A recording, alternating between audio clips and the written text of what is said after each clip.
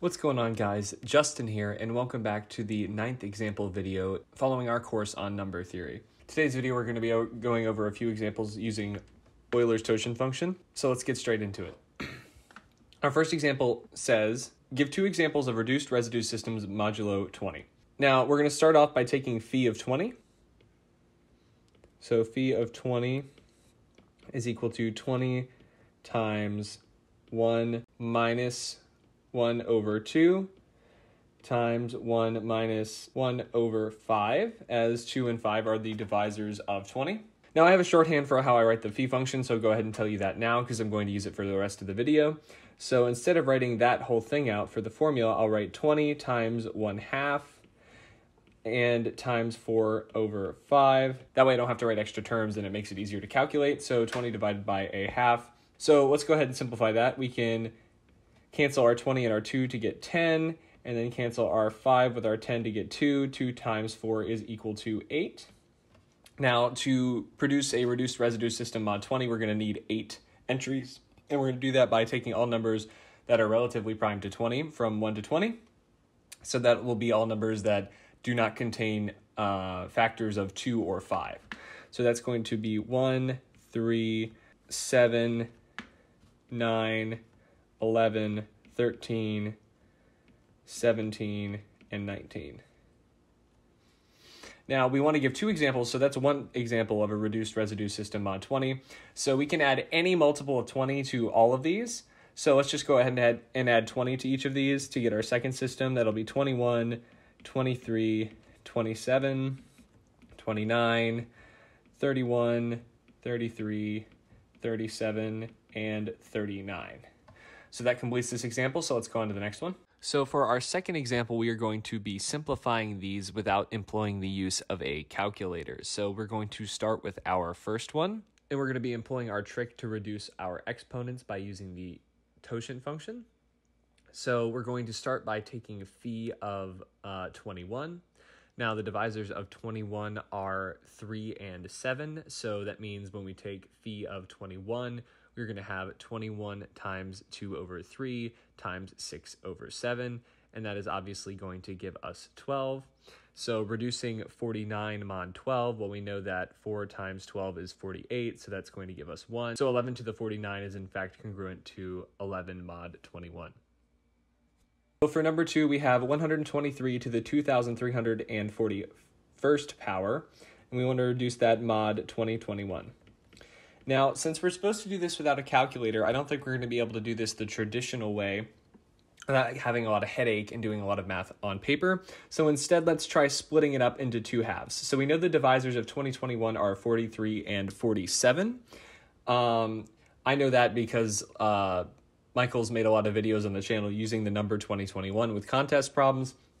But if you didn't know that, you could very easily test that out. The general rule for exploring to try to find the prime factorization of a number is you first try all the divisibility rules that we've gone over in our number theory videos, but if you cannot find any of those numbers that divide your number, then you take the floor of the square root of your number and try all primes up until that until you find its divisors. So in this case for 2021, 2021 is equal to 43 times 47. So we're going to split this up into 123 to the 2341st mod 43.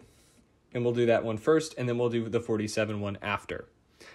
So as our general rule is, we're going to want to reduce the base mod 43, and we're going to want to reduce the exponent mod phi of 43, but phi of 43 is just equal to 42, as 43 is prime.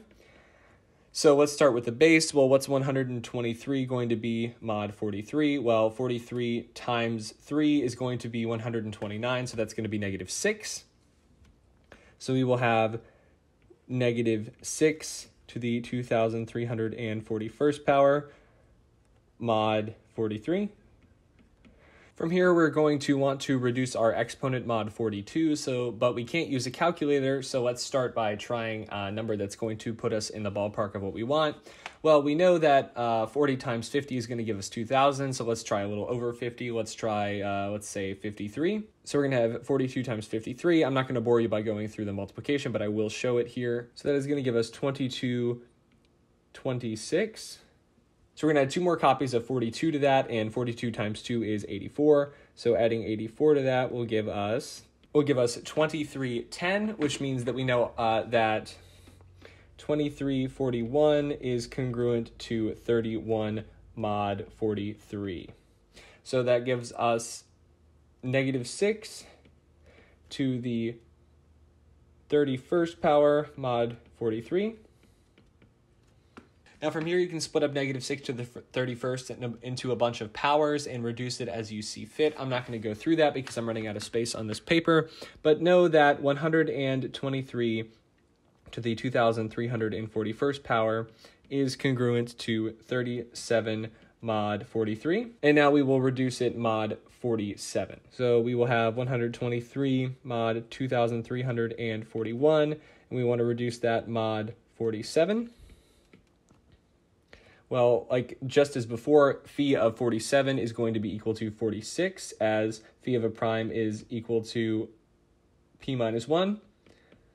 So we once again want to reduce our exponent mod 46. So let's do the same thing we did before. Let's calculate 50 times 46.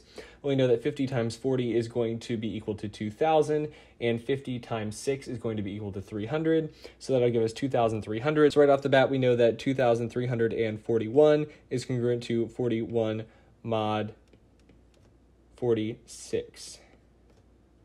So that reduces our exponent. Reducing our base is much easier. We can see that with simple arithmetic, that's going to be congruent to 29. So that gives us 21 to the 41st power mod 47. Now, once again, I'm not going to simplify this for you, but I will tell you the answer so that you can do it on your own. This is going to be congruent to 40 mod 47. And so you may be asking yourself, how did solving these two separately help us out in any way? Well, if you recall, we have 37 mod 43 and 40 mod 47. That gives us a system of modular congruences that you can solve using the Chinese remainder theorem, which I went over in a previous example video and we have lecture videos on. So that will give us x is congruent to 37 mod 43, and x is congruent to 40 mod 47. And I will leave that to you to solve for homework, but I think this is an interesting solution given the restriction of not having a calculator. So with that out of the way, let's get into our next problem. All right, so for our third problem, we're going to be calculating phi for the following integers. So we're going to start with number 1, which is taking phi of 1492. So in order to do this, we are going to want to find the factorization of 1492. And we can do that by dividing it by 2 to start with, because that is an obvious divisor. So we will have 1492 is equal to 746 times 2, which means we can divide it by 2 again. And that's going to give us 4 times 373. And we'll go ahead and tell you that it is a prime number. So that means phi of 1492 is going to be equal to 1492 times 1 over 2 times 372 over 373. And we can cancel these denominators, leaving us with 2 on top, which will give us 2 times 1372 as our final answer, and that is equal to 744, and that'll finish off that first one. For number 2, we're going to want to do the same thing. We're going to want to find the divisors of 3030, and we're going to start by dividing by 2. That's going to give us 2 times 1515, and 1515 is obviously divisible by 5, so we're going to divide that by 5, and that's going to give us 2 times 5 times 303, and 303 is obviously divisible by 3, so that'll give us our final factorization of 2 times 5 times 3 times 101, and 101 is indeed prime. So for calculating our phi of 3030, we will have 3030 times 1/2 times 2/3 times 4/5 times 100 over 101. And that is going to give us 800, which finishes that one off. For our last one, we've got kind of a long one, so I'm going to erase this to give us some more space to work with. So we will be taking, for number 3, we want to find phi of 154,356. Now, to start, we're going to want to test some divisibility rules to see what we can divide out, but I can pretty easily see that the last two digits are divisible by 4, so we can take a 4 out. So 154,356 is equal to 4 times 38,589. From there, we're going to do a digit sum test to see if it is divisible by 3 or 9, and indeed it is. 3 plus 8 is 11, plus 5 is 16, plus 8 is 24, plus 9 is 33, which is indeed divisible by 3. So we will take a 3 out of there to get 4 times 3 times 12,836. Now, I don't see any immediate tests that we can use, but if we try some primes out, you will find that that is equal to 4 times 3 times 19 times 677, and we can then write our phi of 154,356 as 154,356 times 1/2 times 2/3 times 18 over 19 times 676 over 677. And we can see that that is going to give us 2 times 2 times 18 times 676, which is going to give us a final answer of 48,672, which finishes this one off. For our last problem, we are going to want to find the last two digits of 17 to the 153 to the 19th. To begin, we're going to use our rule to reduce the power of our exponents, and since we are trying to find the last two digits, we are trying to reduce this 17 to the 153 to the 19 mod 100. So that means we're going to reduce 153 mod phi of 100, and phi of 100 is equal to 40. So 153 reduced mod 40 is going to be congruent to -7, which is going to be 33 mod 40. So we're going to have 33 mod 40. And then we want to reduce 19 mod phi of 40. So we have 19 mod phi of 40. Phi of 40 is equal to 16. So reducing 19 mod 16, we are going to get 3. So that gives us 17 to the 33 to the third. From here, we want to reduce the exponent further. So we are going to take 33 and square it and reduce that mod 40. 33 squared is equal to 1,089, and that is congruent to 9 mod 40. So we will have 9 times 33. So let me go ahead and write that down. We will have that this is congruent to 17 to the 9 times 33rd power mod 100. And 9 times 33 reduced mod 40 is going to be 17. So that will give us 17 to the 17 mod 100. From here, we're going to take powers of 17 to find our final answer. By taking powers of 17, we know that 17 to the third is congruent to 13 mod 100. So that means we can split the 17 to the 17 up into a bunch of powers of 3. So that will give us 17 to the 17 is congruent to, now we can fit 5 copies of 13 in here.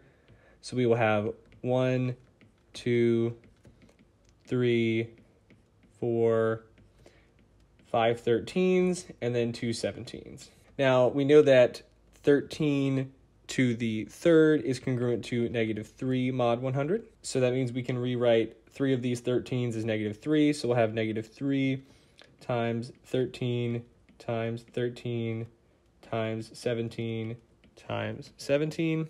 And the 13 squared times 17 squared reduces to 41 mod 100. So that will leave us with -3 times 41 mod 100, which will give us -128, which is just -28 mod 100, and -28 is congruent to 72 mod 100, which is our final answer. And that's a good place to stop.